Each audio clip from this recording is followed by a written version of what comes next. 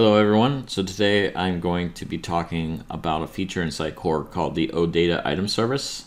It's a great tool for accessing Sitecore content. If you're trying to potentially either do this from another application or if you're trying to access it from your own application, being that it's some sort of JavaScript application, such as Angular, or if you have just a regular JavaScript service where you just need some pieces of data from Sitecore asynchronously after page load for some reason. First, we're not going to go too far into the topics of the item data or the OData Item Service in too far of length. So I'm going to show some of the queries.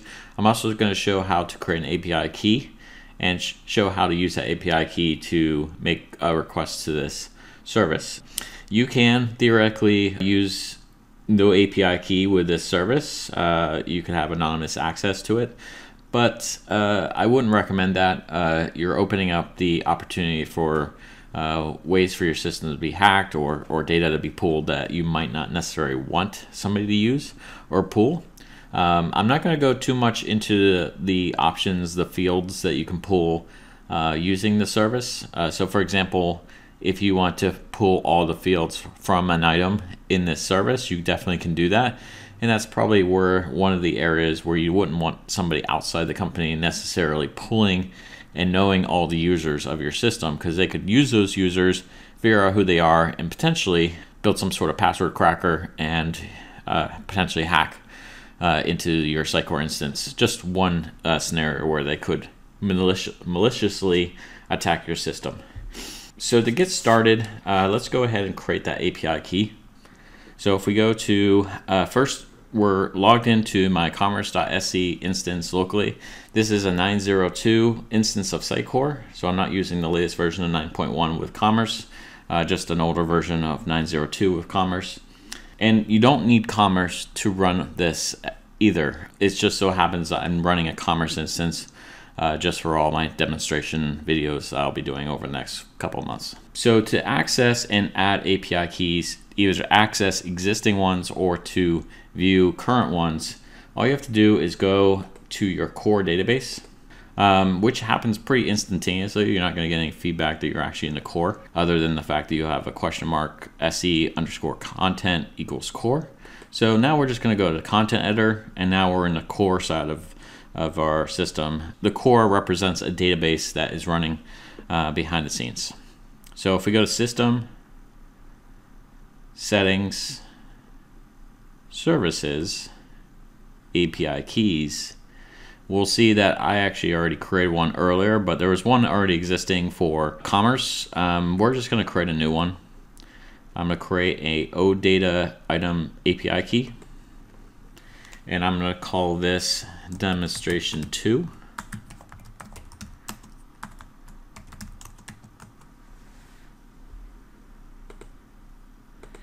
And so there's going to be some settings that you can specify. The first one is the database. So what database do you want this to access? I would say the most common scenario is that you want this to access your web database.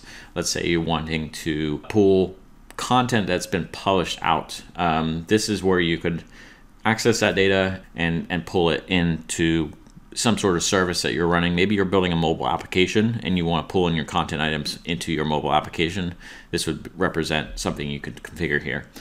So I'll type in web, but you could theoretically be building a module for the marketplace that needs some sort of form of data to do something. I don't know what, I'm just saying what's possible. And you might select the master database instead, and you could package these up into your Sitecore module package that then would allow you to access the OData Item Service, just by having this mentioned and injected into your instance on the module installation process. Search filter is just the default search filtering across the entire API. Whatever you specify here would be the filtering that would be carried over across the entire thing. So by default, it's set to is latest version equals true. So it's going to always pull the most recent latest version of your content into your result set, which I think is not worth changing in this instance. but you might want to, get all the versions, or there could be a lot of scenarios where you might want more than just the latest version. So the CORS origin, this is just your content security policy. I'm not going to change anything with this, but this is where you can specify that. Allowed controllers, this is where you can specify specific controllers that you want it to pull data from. We're not going to specify any, so I'm just going to use the star, so it's a wildcard. Impersonation user, by default, if you don't specify it, it's going to be API user or something like that. Let me just, services API. So if I don't specify it, it would just default to this anyways, but I would like to just go ahead and specify it. So it's just going to be this user is what all the traffic is going to mimic, is going to be as if it's coming from services API user. And then there's throttling strategy. I'm not going to go into that topic today either. So that's pretty much the configuration of our API key. So let's just save this change. And because it's a core database, there's no such thing as publishing or anything like that. As soon as you save this item, any instance that is running inside your setup is going to have access to this. What we need to start making requests using this API key is just the item ID. So we'll copy that. And then the rest of this video, I'm just going to be using my Postman to just mimic and show us some of the queries that we're going to potentially be using. So I'm going to open this up, and now we have basically a bunch of gets that we're going to be running to get the data that we're looking for. So we have the API key. Now, how do we use that API key to start querying data? So there's two ways. The API key can be used in a query string for each request to get that data. If you don't provide the API key, it's not going to work. So for example, if I remove or just uncheck this option of the API key, which I'm going to explain here in a second, it's not going to return any data. It's going to basically fail. But once we check the option, it's going to work. It's going to return data. So there's two ways. The first I said was the query string, which is via this tab. There's also another way, which is in the headers themselves, which I would say is my preferred method to provide the API key. And to do that, all you have to do is do sc_API key and then provide the GUID as the value.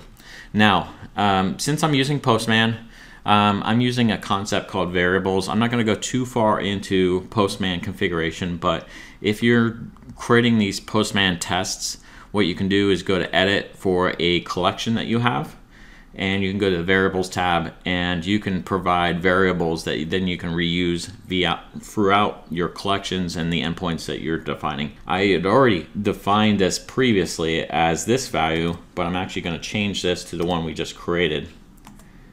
And we're just going to take off the curly braces, and then we're going to update.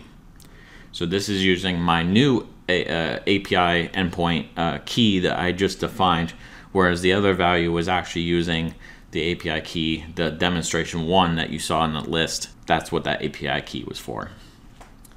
So we're all good to go. All these tests are using the headers, and they're using a sc_API key, and then they're using the variable, not the specific value. That way I don't have to go, since I just generated a new key, I don't have to go for all these endpoints and change that value to match to an API key that I just got. I can just use the variable and then just change it in one spot. Like I said, I'm not going to go into the nuances of Postman, but that's something to keep in mind if you're trying to reduce the amount of copy and paste that you're going to have to potentially do.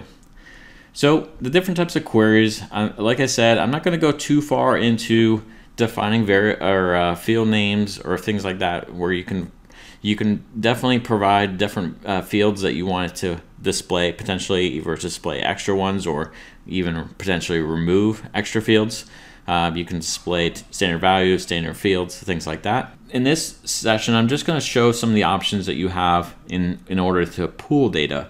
So the first one is, let's say we just want to get the home item of our content tree. So if we switch back to our master database and we go to the content editor, we're not actually going to pull this item. We're going to pull the storefront home item, the one we use for commerce. And so we're going to pull this, and then we're going to do a bunch of things, either pulling this item or various other things. So if we go back, the home item by GUID. So basically we're doing a query where we use the GUID of that item that we just had, or the item I had selected. We're passing it in as a GUID, and then we're just going to run this, and it's going to get that item. So if I just do send, this is that item, Sitecore content, Sitecore storefront, home. That's what that item represents. Because we specified in our API key definition that all our queries should have a filter of is latest version, you notice that this says it's true. So all our queries should have this set to true. Notice that there's not a whole lot of other data here as well, since I haven't specified any additional fields. So that's one option that we have. We have another option where we can actually get that item by its path instead. So you can just do /Sitecore/content/Sitecore/storefront. Actually, this is not the correct item I want. I didn't realize when I was creating these queries, but I want the home item inside the storefront. So if I send that, now we're getting the home item. So before, if I hadn't changed that, it's going to get just the storefront item, if that makes sense. So these are relatively simple queries that we have. If I go to this one, other options we have, we can get the parent. So we're doing by the GUID again. If I do send, this gets the parent item, which is that storefront item I just showed. It's just going to go up one level and get that item. Another option is to get children. So you just do /aggregate, or basically Sitecore API SSC, which stands for Sitecore Services Client, aggregate content items, pass in your GUID and /children.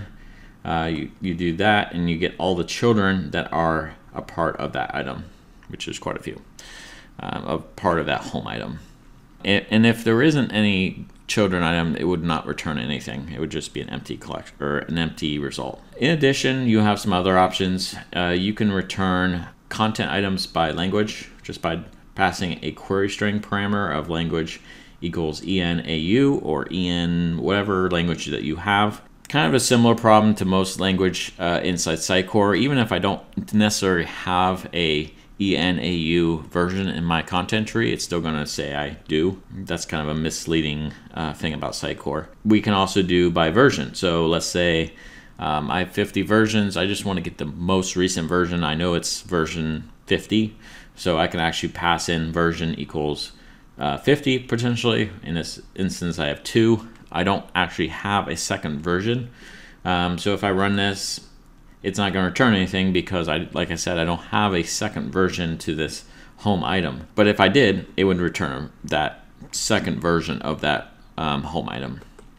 And in addition to all that, you also have the ability to do some content search API type queries with the OData Item Service. In this instance, what I'm doing is instead of specifying the GUID for the item I want to pull, what I'm going to do is I'm going to do a search for basically a filter for all the items that have name that's equal, which is their item name, that's equal to home.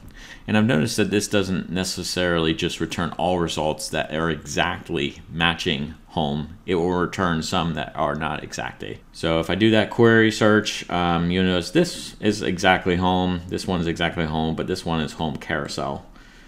So it kind of weights the ones that are exact match first, and then it starts kind of giving ones that aren't exactly what you're searching for. And then if we go further down, you can now also do order by. I believe all searches you can do ordering by. In this example, I'm still doing the content search API search for all items that have the name home, but I'm sorting them by created.